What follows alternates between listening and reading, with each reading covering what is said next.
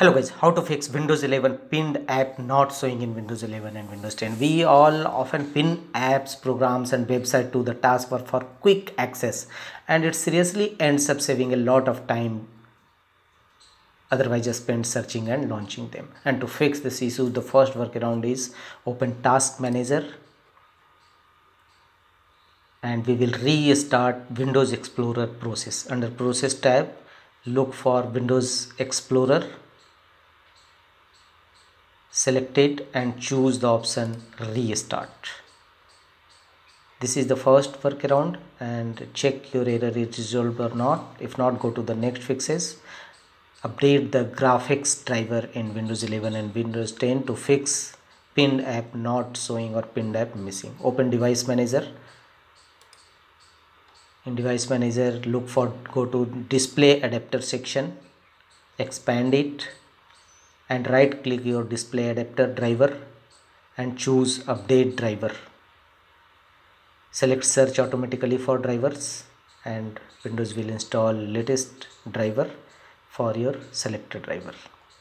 The next workaround is delete the icon cache files. Go to File Explorer, open Windows C drive, then go to Users, then your username, and here go to the app data folder, open it,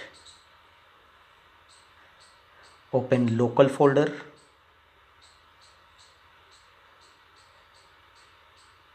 and here look for the option iconcache.db file.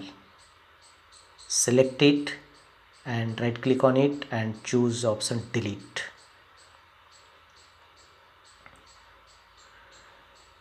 The next workaround is reconfigure local group policy editor. Open group policy editor, type gpedit.msc in Windows search and open local group policy editor.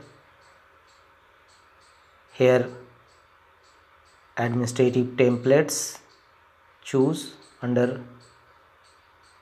local computer policy, computer configuration, administrative templates, start menu and taskbar, and go to right side and choose the option remove pinned programs from the taskbar's policy on, and here select set it not configured and click on OK from the bottom to save the changes. That's all.